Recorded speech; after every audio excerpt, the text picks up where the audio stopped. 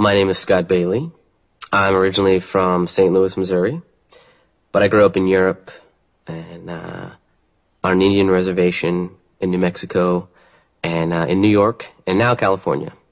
And I play, on Kamen Rider I play James, a.k.a. JTC. I'm what they call an army brat. I moved around. My mom was a nurse.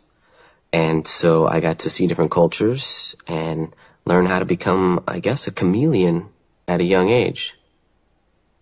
I do have about 8 to 10 years of martial arts experience, so I sort of try and embody what that feels like, to walk around knowing that you can handle yourself in any situation.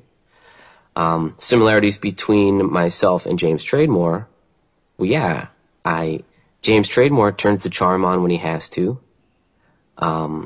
He's clever. He's terribly handsome and clever, and of course I'm exactly like him. No, I like him. He's a good guy. I actually got my degree in engineering. I didn't study acting until later on in life. I have a degree in engineering, and I designed fusion energy systems. And what I found was I had to give presentations, and I was always really shy. And I thought, I have to fix that. So I took a couple acting classes, and I loved it.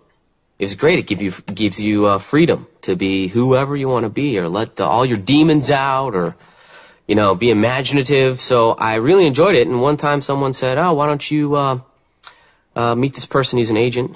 And next thing you know, I'm going to meetings.